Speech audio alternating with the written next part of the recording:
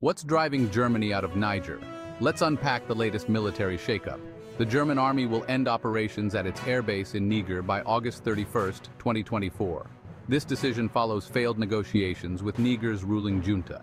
It all started with a coup in July 2023 that ousted President Mohamed Bazoum. The sticking point? Immunity from prosecution for German personnel. Germany had an interim agreement with Niger until the end of August, but now that's off the table. Currently, only 38 German soldiers and 33 staff from German and foreign companies remain at the base. The airbase was crucial for evacuating German nationals in Africa. Niger's turning away from Western allies, looking more towards Russia and Iran. It's a trend echoed in neighboring Mali and Burkina Faso.